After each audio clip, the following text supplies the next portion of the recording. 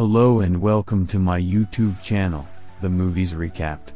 If you are new here, then subscribe to my channel and press the bell icon so you can get the notification of new videos.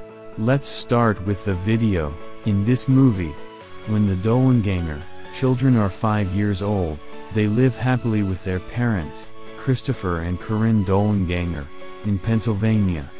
Chris is 14 years old, Kathy is 12, and the twins, Carrie and Corey, are 5.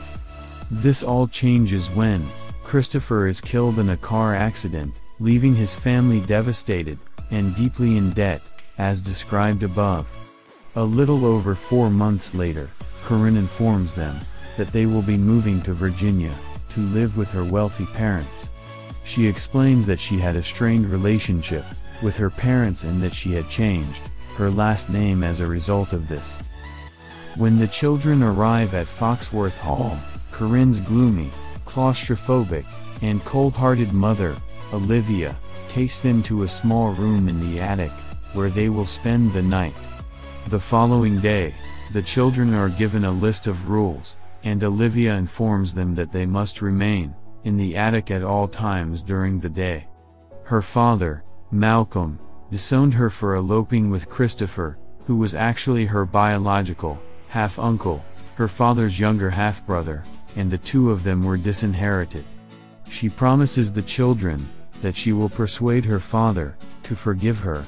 Once he has forgiven her, she will introduce him to the children, and the two of them will live happily ever after at Foxworth Hall together.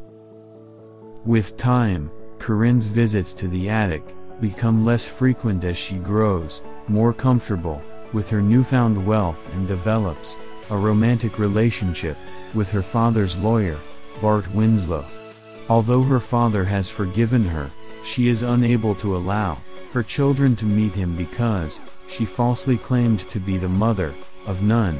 As a result, they will be forced to remain in the attic until Malcolm dies, she explains to the children. During the following year, Corinne's visits are all but non-existent. The twins' growth has been severely stunted as a result of a lack of fresh air and sunlight. At the same time, Kathy and Chris are reaching puberty. Inadvertently walking into Kathy while she is trying on her first bra is a bad move on his part.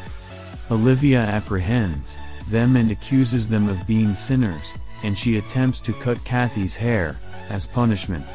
Christine intercedes but threatens to starve them for a week if Chris does not take charge of the haircutting situation himself. Kathy and Chris refuse to comply and instead give their remaining food to the twins, who are subsisting primarily on water and other liquids. Olivia appears to have relented and has left them a basket of food. However, the next morning, Kathy discovers tar in her hair when she wakes up. Chris reluctantly cuts her hair, as he tells her how beautiful she is and how he knows it is wrong for him and everyone else to think of her in that way. Another year has passed, and Corinne has not paid a visit in several months. Kathy and Chris come to the conclusion that their mother has abandoned them and begin making plans to flee the country. When Corinne finally returns, she joyfully announces that she has married Bart, and that the reason for her absence had been her honeymoon in Europe. She is irritated that the children are not more enthusiastic, and she appears to be completely unaware of the twins' deterioration. Olivia appears soon after, bearing sugar-powdered donuts, which she claims are a gift from their mother to the children. Chris is beaten with a belt by Olivia, after he insists on being addressed by his given name, rather than as boy. Kathy tends to his wounds, and admits that she is afraid of losing him in the process. Chris reassures her that nothing will happen to him, and the two of them embrace. The following day, when Olivia arrives to deliver their food, Chris informs her that she was correct in her assessment of them as the devil's spawn, and begs for forgiveness. After she has left, Chris reveals that The entire scene was a ruse to obtain an impression of the attic key in soap, and he proceeds to carve a wooden replica of the key. With their ability to leave the attic now restored, Kathy and Chris begin stealing money from their mother's room in order to fund an escape by train.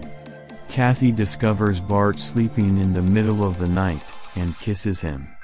Afterwards, Chris overhears his mother and Bart discussing a dream in which a young, blonde-haired girl walks into the room and kisses Bart on the cheek. Chris confronts Kathy, who assures him that the kiss had no meaning, and that she had only done it out of curiosity. Chris is furious.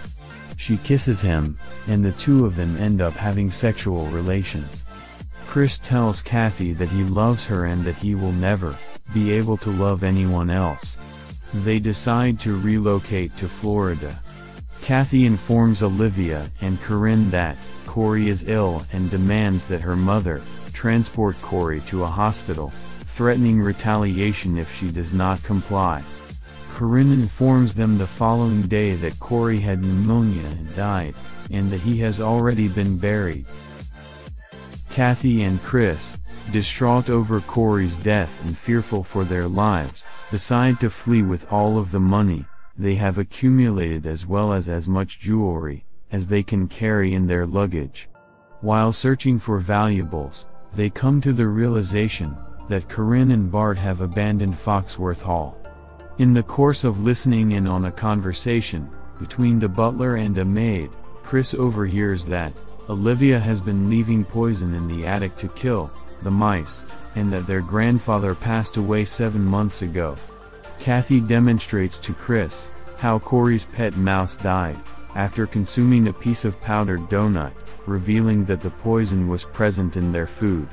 Kathy and Carrie are able to escape after Olivia arrives to take their key.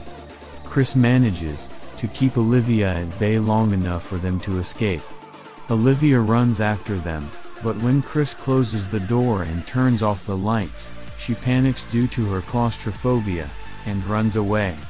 Olivia tries to convince them that it was their mother, not her, who poisoned them, but they simply ignore her and climb out the window, running for their lives.